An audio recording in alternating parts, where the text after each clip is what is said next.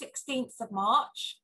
And actually, of course, that plan had to be changed because we were right on the verge of the pandemic at that point.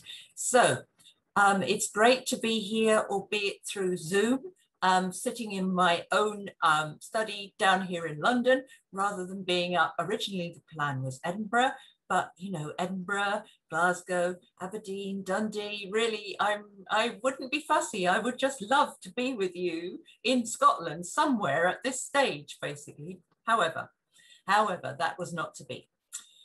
So when I was going to talk last March, I know that this quite obviously was not going to be my topic. My topic was going to be something completely and utterly different. Okay.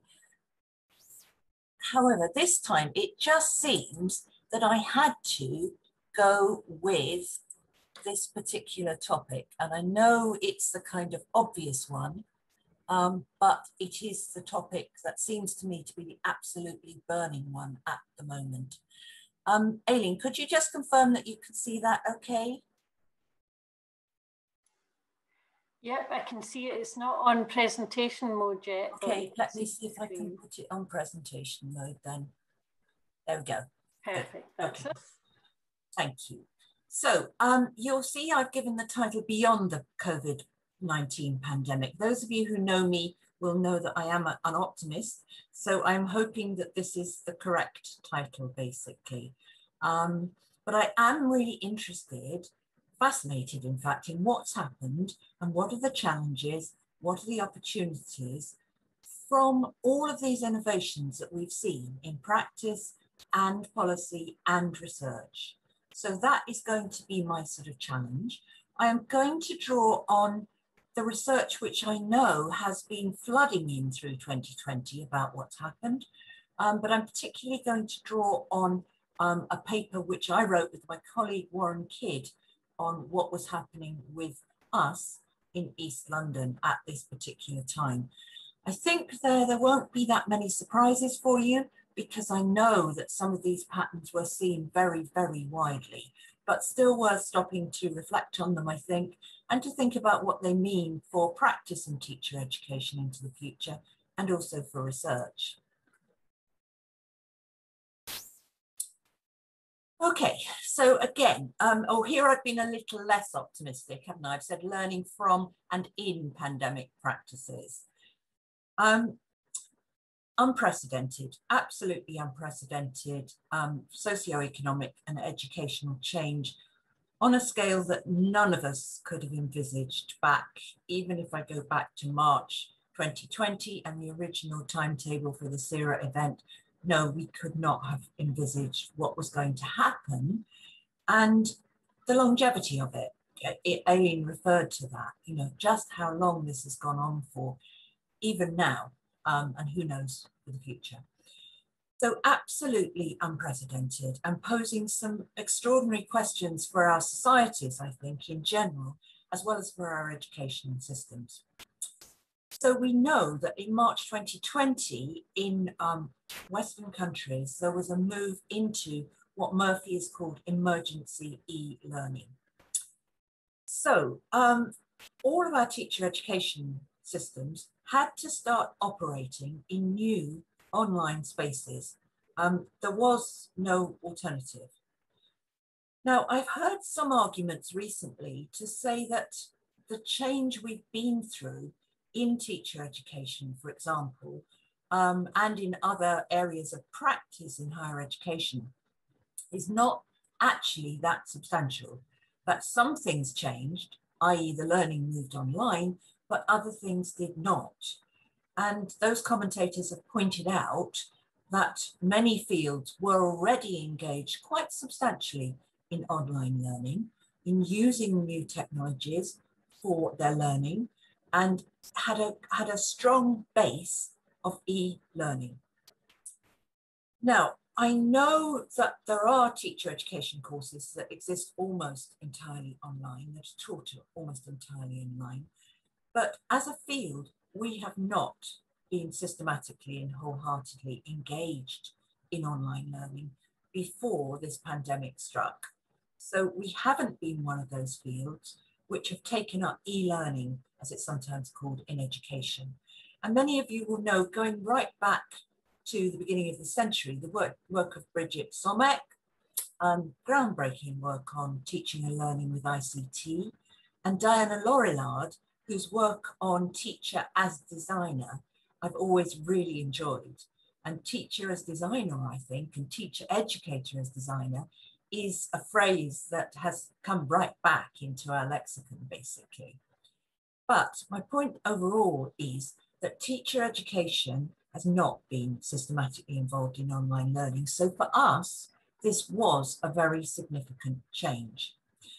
The article I refer to there on the PowerPoint, Dimment and Downing, is a study by two Australian researchers looking at studies of research in online teacher education.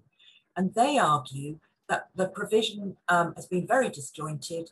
There have been some really outstanding innovations in the past in teacher education. And I'm not saying that there haven't, but in the main, it's been patchy, it's been fragmented. It's not an area that we have wholeheartedly embraced. However, come March, April, May 2020, there we were engaged in the rapid generation of online pedagogies and structures for teacher education. So I've called these the pragmatic, and studies from across the world show that very similar things happened in the teacher education systems that were there. There was a pragmatic move, there was a restructuring move. Linda Laval et al. Did a study looking at how universities reacted to the pandemic, what kind of structures they put in place. And obviously there was an enormous pragmatism there. In England, for example, our Department of Education issued an edict saying that it expected all students who were on our PGCE courses, our one-year courses, to be in schools in September. No change. They were waiving some of the items around the requirements for us around practice and the number of days in practice. But apart from that, it was our job to make sure that those students started as new teachers in September. So there had to be a pragmatic element. There had to be a patchy element to it, or there was, should I say, a patchy element. Patchy polite is perhaps a polite word here. We know that the provision was highly differentiated in the way that students were able to receive it. Let me put it like that. So we're all familiar with the issues around online access, for example, and broadband and use of appropriate technologies, the appropriate phones, the appropriate laptops, etc., etc. But far more than that, there were issues around who was able to benefit from this. I think we're only just beginning to scratch the surface on this one. For example, we had students who we found out could not engage properly in the online provision because they were at home with 5, 6, 7 siblings who were also sharing the broadband. We know, for example, that some of our teacher educators were at home with children. I had one head of PGCE who was online constantly with all 4 of her children around her. I hope they learned a lot. Maybe they'll be the next generation of teachers, who knows?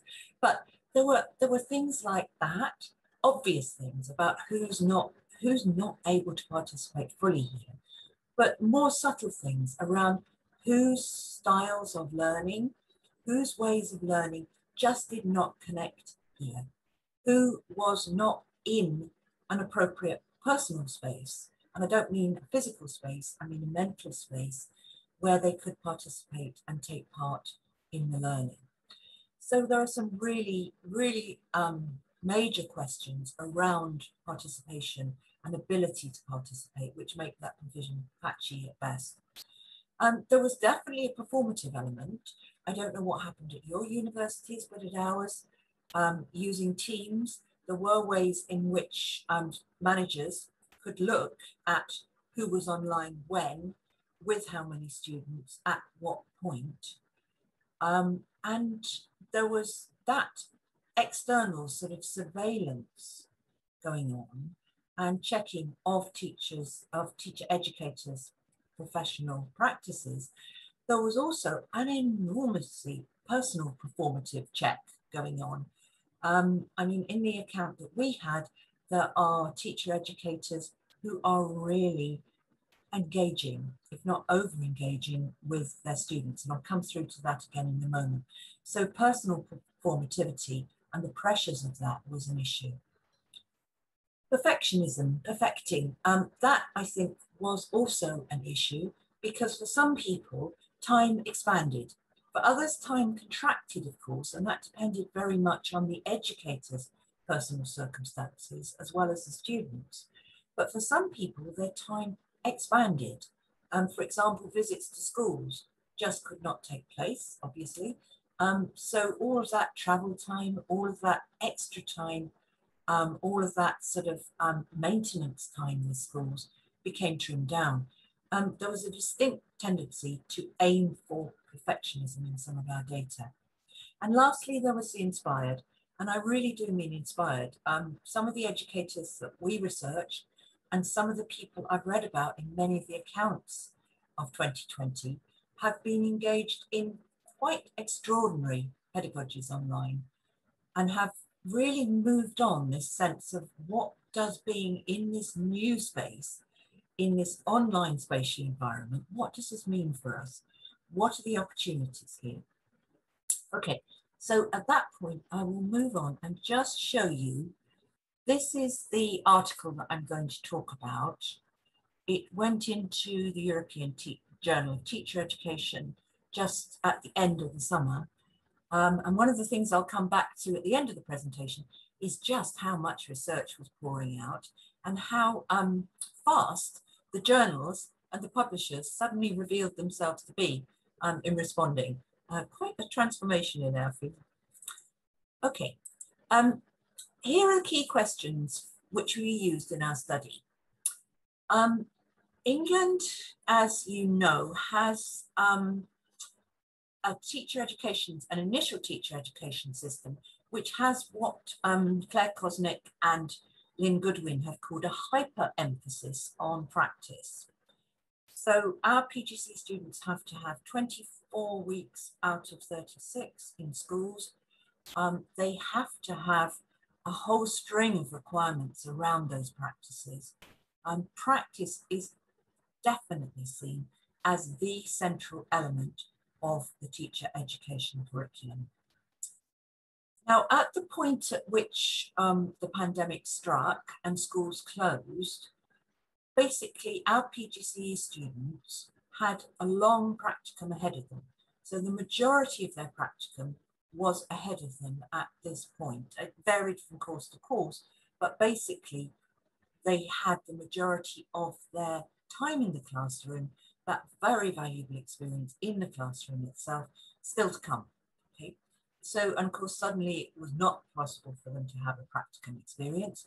All the assessments, all the curriculum were crafted around the fact that, around the idea that they would be out in school at this point in time, and the teacher educators would be engaged in working with mentors and school partnerships, etc., etc. So this was a critical point in the ITE system, as I'm sure it was for many of you, but particularly because of that hyper-emphasis on practice. We had this state of emergency or forced online learning suddenly occurring, and we had to respond to it for hundreds and hundreds of students, as I'm sure again was the case for many of you. Okay, right, so what we looked at was we interviewed and we asked people what they were actually doing in these new spaces with this new curriculum that had to emerge. The assessment stayed more or less the same, and the assessment was master's level work looking at practice, which of course most of the students couldn't have and hadn't had. So the assessment structures stayed the same, but the curriculum engagement had to change. So I'm sure some of these will seem very familiar to you, but in the new online spaces, we found people doing things like a chemistry tutor was engaged in what she called kitchen chemistry online. So on Zoom, she had the students working in their own homes, but still practicing and implementing experiments together. So they were actually I'm not a chemist. I don't know what they would have been doing in their kitchens, but presumably there are some suitable chemicals in kitchens that they could work with, because this became kitchen chemistry online. The educator was there watching them and being able to bring out the different applications as they actually did that practical work. So we did find in this study that practical subjects, so two that came up for us were chemistry and music. Practical subjects were particularly tricky when it came to reinventing the curriculum and reinventing a sense of practice as an online practicum, if you like. So the kitchen chemistry was one example. People use Flipgrid to provide an online form of micro teaching. And again, after students taught certain experiments or taught certain concepts, they could, using Flipgrid, reflect and receive feedback from the educator and from their peers. We had one subject group, this was actually religious education, where students shared an online home classroom. And this was a group of students, many of whom had children of their own, who of course were doing online schooling, and they combined together so that one of them would organise the teaching and undertake the teaching, and the rest of them would watch, look at the small lesson study, make it into a small lesson study, sorry. They could observe each other as student parents, as student teachers, and they could discuss their children's learning. I know that they did this with mixed age ranges. My heart goes out to them. Mixed age range teaching, I think, was always something of a challenge for me. And I know the age ranges here were really quite varied. And they also did it across continents, because some students had gone back to countries like Jamaica or Nigeria, and were therefore tuning in at different time zones, basically. Popular tools were Padlet and Jamboard. Now, again, those were new to educators, to some of our educators. So our central learning and teaching unit came in big time here to support the teacher educators to use those kind of tools. Those tools became the site of communication, discussion, and debate, albeit debate in writing, but they were invaluable in putting the community back in when the pandemic had actually taken so much away. I'm one of the people who's learned to use Padlet during this pandemic. I am so impressed by it. Pete Boyd and I have used it quite extensively for our Becoming a Teacher Educator course for the Teacher Education Advancement Network, which some of you may know. And the discussions on Padlet have been quite extraordinary, and have really enriched the I can say face-to-face, I mean Zoom to Zoom sessions, live sessions that we have been able to come and have. So online writing circles, these were extensively used. I think all the PGCE students used these. It was a way of supporting the students. They were pragmatic, but it was meaningful engagement with this master's level assignment that they had to do. The writing circles and the sharing through them ensured regular interaction and purposefulness and extended learning. We ended up with the highest marks for that assignment that we've ever seen. Not surprising, of course, because the students were not in classrooms juggling their teaching practice with writing this assignment, or hurriedly doing it over the half-term break. but those writing assignments were amazing. And when we talked and debriefed all of this as a team, thinking about student learning, we had some really spirited debates about what the students had gained from this time, as well as very obviously what some of them, and in a sense all of them, had lost. Final example is a YouTube channel, which became a resource bank for online teaching demonstrations. And here, the person who set this up was able to get teacher educators, the current students, ex-students, members of the school-university partnerships into teaching and debating and sharing their practice online in a really extensive way. We do obviously have sharing sessions with mentors, with the partnership schools. We do have sharing with students.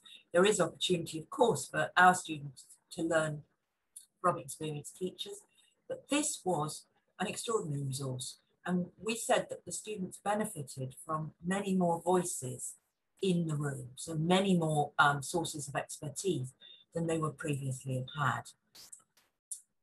Okay, so our summary of all of this was that the pandemic generated what my colleague Warren Kidd has called pedagogic agility. So there was that initial time when it was emergency learning, when it was really straightforward pragmatics, when it was just let's try and get as many students back online in contact with us as we possibly can, however we can. But that actually shifted over time as we went on through the rest of the spring and the summer term to accommodate far more meaningful practices, and practices which at their best, and as I say, this is patchy, so I won't over gloss it, but at their best, some of these practices were actually making extraordinary use of this new spatiality in teacher education. This new online space shifted things. Again, I'm sure this won't be an unfamiliar point, but some of the conventional dynamics, the power relations of student, teacher, and teacher-educator conversations, for example, were upended, not least because in some cases, the students were better with technology than the teacher-educators were. We found it was very noticeable that in conversations with mentors, the mentors were more forthcoming in the online spaces than they might have been typically in the face-to-face situations. So there were those kind of power shifts, but there was also a very profound difference in the way that we think knowledge was generated. So these educators they learned to be flexible. They very swiftly learned to be flexible in these bounded learning spaces, in this new spatiality, which absolutely fascinates me.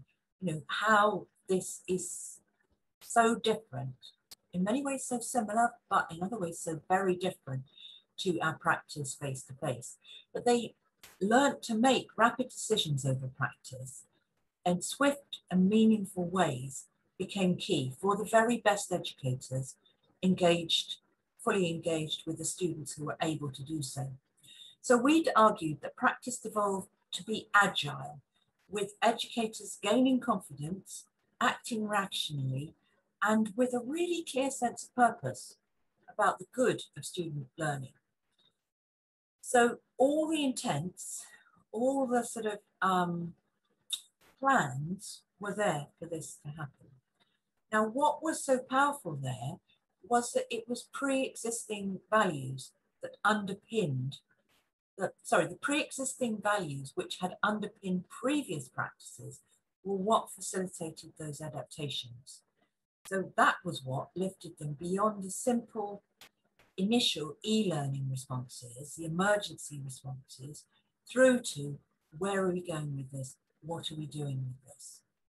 So those values we found were persistent over time. Okay, So emerging from the pandemic, I hope, again, me being an optimist, about teacher educators themselves. That persistence of the pre-existing values in new practices, I think, is really important to note. As teacher educators, we know that these kind of values have been at the heart of our practices over a long time in face-to-face practices. Student support, student professional development, but also student holistic care. And I know at various times in the history of teacher education in England, there has been pushback around that idea of student care and holistic care, but that is what we were finding, and that is what I personally think is an enduring value for us in the work we do with students. So we found intensified work patterns for teacher educators during the pandemic. Now those varied according to personal circumstances. So intensified work patterns for those with children of school age included, of course, schooling responsibilities and caring responsibilities. So that was a heavy burden, which drove teacher education work into different temporal spaces for some of those people, into early mornings, into evenings, into very late evenings. But for other people, as I say, the loss of established routines like going out to schools meant that they became engaged in intensified work patterns. That striving for perfectionism became important there. That striving for student support, for student development, for holistic care was really important. All of this has led me to think about what kind of professional learning happened for teacher educators during the pandemic. It was quite clearly profound, and it was quite clearly not just about learning to use these new technologies. It wasn't just about becoming at ease with Teams or Zoom or Padlet or Jamboard or whatever sort of technologies you were using. It was a more profound shift, particularly in terms of generating new practices, generating an effectively new curriculum to replace the practice in schools. I've been having a look at the international research on this learning recently and how people worked. And there's quite a stark shift. Some teacher educators clearly felt that they were isolated, that they learnt by themselves as autodidacts, that they really were cut off from their peers. However, other people have stressed the sheer communality of this time and the peer group support that was available to them within their teacher education teams. As I mentioned, for some teacher educators as well, the out-of-discipline support from the teaching and learning units, the generic higher education teaching and learning units, really swung in. But whichever way you look at it, there was profound professional learning during that time. What I've conventionally called teaching using IT, I don't think that's enough to describe what happened at all, but that was previously an identified need for teacher educators' professional learning. So my colleague Jerry Chinesky, along with Yvonne at Aberdeen and the rest of our group InfoTED, our teacher educators' professional learning group, they looked at this a while back, and they found that teaching and learning with technology was a clearly identified need for teacher educators back in 2016, 2017.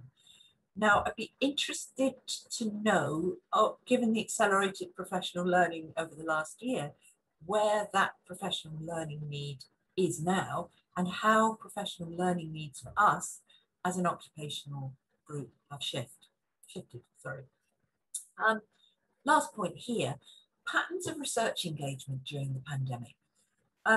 Personal engagement in research, I think, probably worked around and across these intensified work patterns. So I think it depended very much on people's personal circumstances.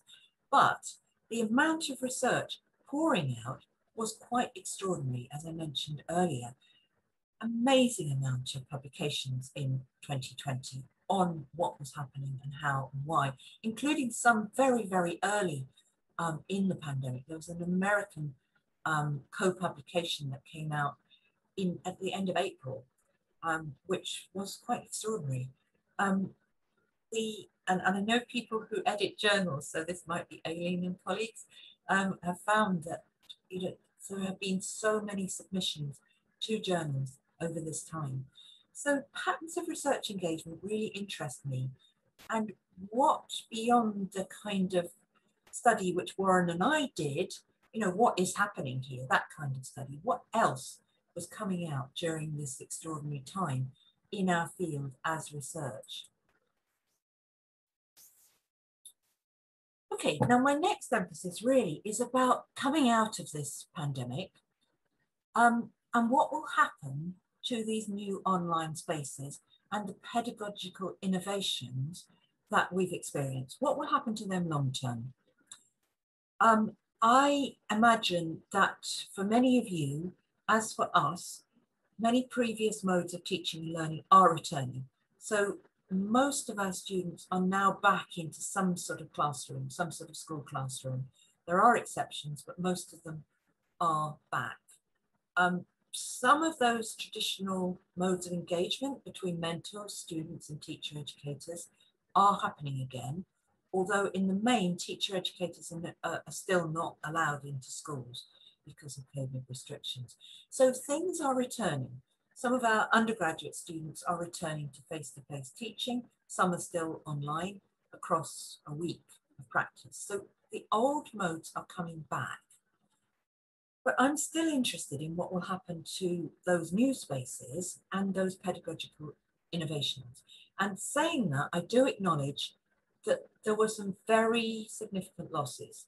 I mean, the loss of the practicum itself, I know posed a huge loss to that year of students who are now in their NQT years in our schools. I know there were differentiated restrictions, and I know that socioeconomic position in society played a huge part in that for many of our students. So very significant losses with that move to online learning.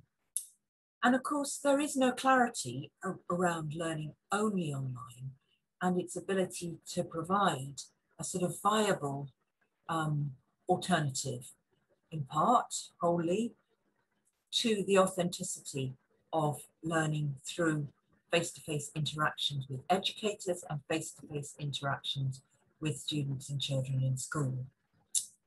So acknowledging all of that, I'm still fascinated by whether or not the experiences of the past year do really signal new possibilities for reframing traditional modes of teacher education. If so, how is that kind of reframing, reconsidering, re-questioning ourselves? How is that reflection going to happen? Is it at the level of the individual? I know some of the educators we interviewed for our study were changing their individual provision on PGCE secondary courses, for example, where they have their own subject, and they were planning to revise their courses considerably to incorporate online learning more. But is that going to be at an institutional level, at a national level of the system, etc., etc.? How do we get a grip with this and see if there is anything that should be surviving in some way, perhaps alongside those traditional modes of teacher education? And then research. I do think, despite the kind of plethora of research that came out in 2020, I do think now is the time to be doing a more considered look at what happened and why and how. I know there are studies underway across the world on looking at that cohort of students who came out of that first pandemic year. I imagine those studies will expand to embrace the students who came out, who will come out in September 2021, who will be the NQT cohort of 2021-22, but to look at those students, because many of the accounts that have been written to date are about how the system accommodated the change, or how individual educators and groups of educators accommodated the change. They haven't looked or been able to look yet on the impact on students. So I think there's a great deal of research that needs to be done there. So that leads on to my questions. And as Aileen said, these are not questions that you need to stick to in your discussions. They are just an indication of my curiosity. The first one is about your own practices, your own innovations, those in your own universities, which were implemented during the pandemic. The second is about endurance. Are there things that you anticipate will endure in your personal practice or your communal practice once this pandemic era is over? And third is, what do you think the priorities for research are now? And particularly as you're the SERA Network for Teacher Education, are there imperatives that you think SERA might be looking at into the future? Okay, thank you very much indeed for listening.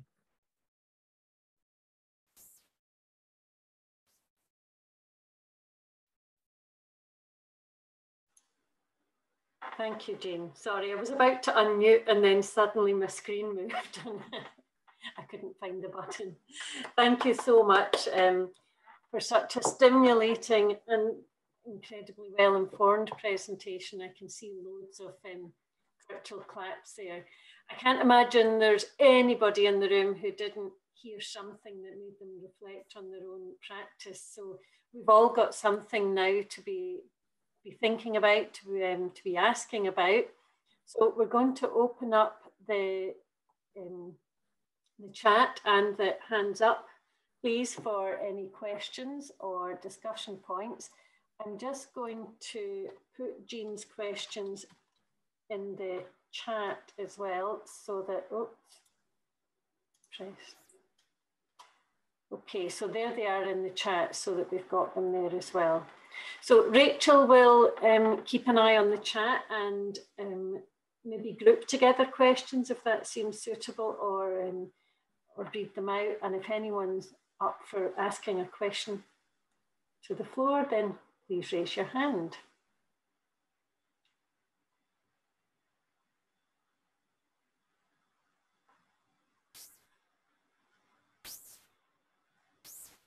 Am I missing someone there? No. Okay, maybe I can kick off the questions then, since I've given it a polite period of thinking time there. I'm curious, Jean, about I'm persuaded by that conceptualization of pedagogic agility, but I'm curious about how we sustain that, because it seems to me that that's only possible or even permissible in a context where our usual parameters have been perhaps made more flexible.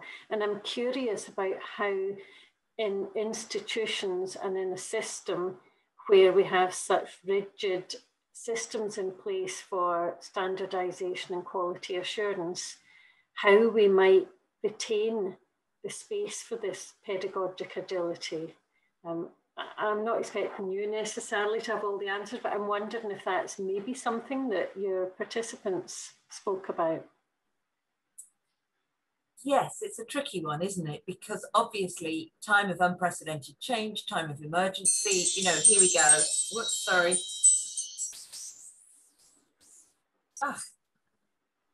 Sorry, I've forgotten to turn the phone off. Rookie error on Zoom, sorry folks. It obviously was that very unusual space. I have to say, despite all the kind of grief around losing the practicum, and I do, in saying this, I do acknowledge how major that was for the students. There was something of breath of fresh air for us in England, because we've been so tied to this idea of, you know, more time in the classroom means better quality learning. That has almost been the spoken mantra in English teacher education for a long time now. So to actually have a space to say, wait a minute, they can't go into the classroom, they cannot learn from practice as we understood it in a conventional way. How else can we recreate practice online was amazing. And I'd probably say that more as a kind of curious researcher and curious teacher, educator, curriculum developer than I do as somebody who is over concerned with quality assurance, because we've been given this space, we've been given this permission just to sort of prepare them as best you can. I think there were some very, very significant developments at individual levels. So I mentioned the patchiness.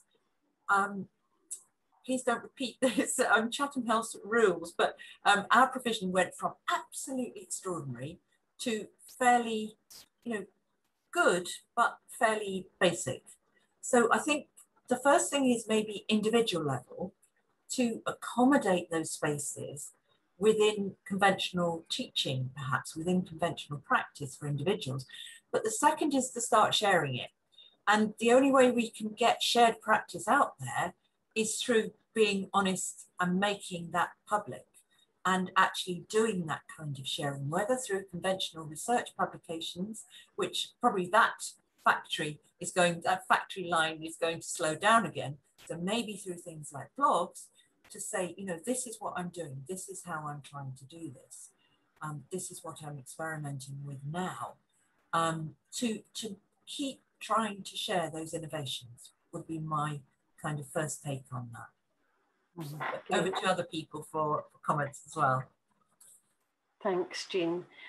Rachel, I see there's a fair few questions now. Do you want to perhaps select something from there or give us a summary of some of the issues for Jean to respond to? Yeah, so we've got a question about the writing cycles, whether that includes staff as well as students. Then we've got from Robert, we've got what do you yourself, Jean, think will stick post-pandemic in terms of reactions and innovations? And then from Pauline, I thought an interesting point about do we know now what schools are saying about the new teachers that have gone through the system, during the pandemic, and then what does that maybe say about in terms of changing the system, in terms of that. And then from Mark, who's down as the Sane Collective, I think, about really other wider questions, beyond the pandemic that we need to address, rather than just looking at online learning. So if I leave it at those ones for now. So the question about the student writing circles, there was staff involvement in most of those. I believe that in many cases, students did do spin-offs. And of course, the students, some of them, not all of them, but some of them were connected to one another. I don't wish to make glib assumptions about millennials and their IT skills, but it was quite clear that some of the students had extensive networks on every platform you can possibly think of and were talking to each other quite extensively. But the formal writing circles, yes, there was staff involvement in most of those to support the writing process, not least because a good proportion of our students are mature and they do have home responsibilities, they do have personal responsibilities, and this time, as you know, was extremely challenging. So next question from Robert, what do I think will stick? I think from the people who really were convinced by some of these new technologies, I call them new technologies because I'm not a millennial, I think some of those will stick. So if I give you a personal example, Pete Boyd and I, as I said, have run this Becoming a Teacher Educator course for Teen and various other organisations since 2007. We've always done it in the same way. We have written guidelines. We have normally a face-to-face session, perhaps around a conference, perhaps a discrete face-to-face session. We've always done it the same way. We have changed the teaching emphases, I hasten to add, we're not that staid and boring, but we have always done it in the combination of written product, read this, plus the actual face-to-face interactions. This year we used Padlet, plus Zoom meetings. It was a much, much, much better course. It was a much more inclusive course. I'd be the first to say that it sort of revolutionized a provision that we were both quite fond of, but was becoming a little bit, you know, oh, here we go again. It was amazing. So we have already said that next year we hope the team conference will run again, and that we will have at least one face-to-face meeting within that conference setting. That would be a joy, actually. That would be wonderful to see people face-to-face. But we will also think about how we sculpt Padlet provision and the reading around that, so that by the time people come to the conference, they do know each other and they do know who we are. They have seen our sometimes rather opinionated writing online, you know, and they've had a chance to post their reactions to that before they come to the conference. So I hope that something like that kind of hybrid provision will survive, and that as teacher educators, we will become more engaged with online learning and appreciate far more its potential. Because I do think we've been a field where we've stepped back and gone, no, you know, let's stick with the real thing, which of course is immensely valuable, but you know, maybe we need to get a bit more millennial, basically. No, I'm being glib there, sorry, not millennial. Okay, school and teacher feedback about changes. I don't know what's happening there, to be honest. I would be really interested to hear from colleagues who are based in school anecdotally about this cohort. And I know there are studies underway looking at their learning and how they felt about the whole thing. Because as I said, of course, the studies that I was talking about are solely written from the point of view of the educators. Yeah. Yes. And I maybe just say on that point that we have within our number here, Rachel and Mark, who carried out a bit of a sub-study as part of the wider MQuite, Measuring Quality in ITE study, which didn't so much look at the question that I think Pauline's asking about how teachers feel about these new teachers, but it did ask the new teachers themselves how well prepared they felt for, well, you can word it better than I can, Rachel or Mark, I can't remember the exact research question, but how well prepared they felt to work in new and innovative ways in times of crisis or significant change. And I think that's an interesting scene of work that's coming out from that study. I don't know if you want to say anything, Rachel or Mark, that you think relates to that point. Well, it was just that the teachers that joined our focus, you know, volunteered to take part in our focus groups, it, in a way, because everyone's practice had to change, it put them on a level playing field with the experienced teachers that they were working alongside, and they sort of grabbed that opportunity. So what you were saying, Jean, about how, you know, they were on lots of different networks and platforms, you know, with their peers, finding out, doing lots of how-to videos for other colleagues, and just very engaged.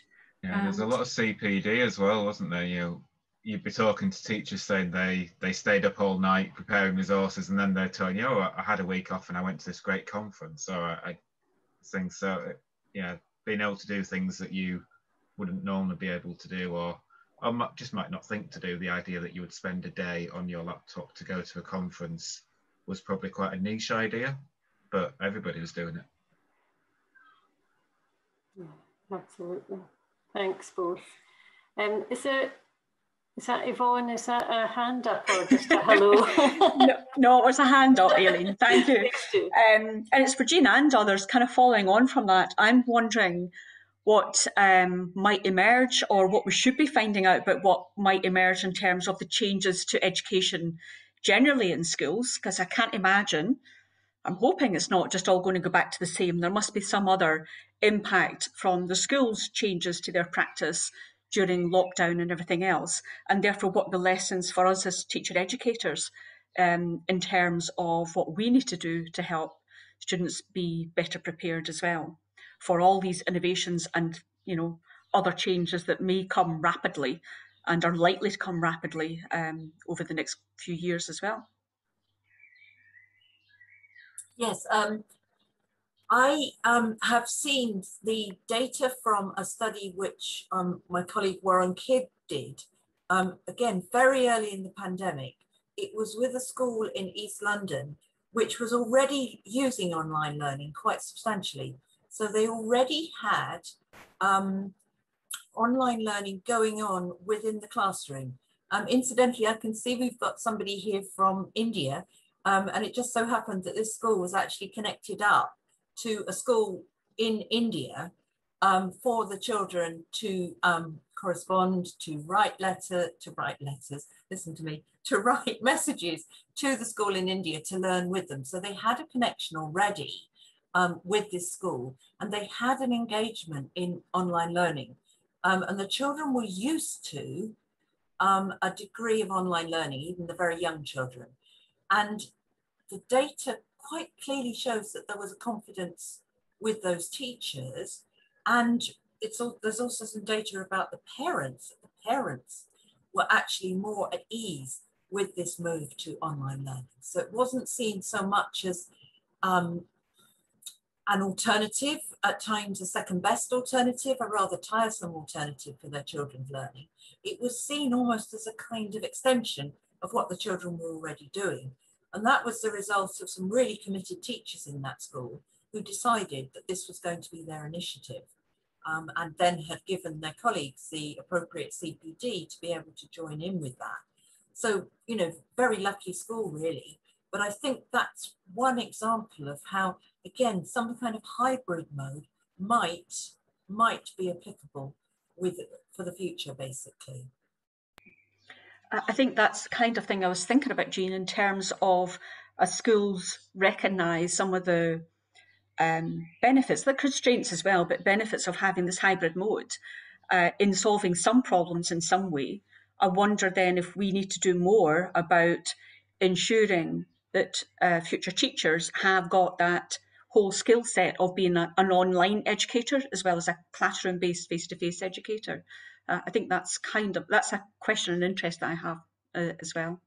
Yes, and I think there was evidence that the teacher educators, not just in our study, but in a lot of the international research coming in, the teacher educators were aware of themselves as people who were modelling online learning, even if they were sometimes doing it imperfectly, and they were often stumbling with the technology. There was that awareness that this could well be part of the future to prepare students for actually for a world in which hybrid learning is much, much more common. So yes, good point. Thanks, Jean, and everybody. We're going to have to draw this section of the event to a close, but it's just been an amazing opportunity to actually hear your perspective from England, to have comment from India. I see in the chat some a resource and some comment from Ireland, and this is truly one of the joys of being forced to work in this way. So Jean, a massive thank you from all of us for such a topical, interesting and thought-provoking presentation, and for being our first keynote speaker of the brand new Teacher Education Network. So massive thank you to you, Jean. Thank you, everybody. It's been great to be with you. It is always odd not to be able to hear the massive applause, but we could see it. Thank you very much. I'm now going to hand over to Rachel to lead us through the next part of the event, which is just as exciting. It's the formal launch of the book that Rachel edited, Teacher Preparation in Scotland. So over to you, Rachel. Thanks, Aileen, and Thank you, Jean, and all the contributors there. That was really interesting discussion.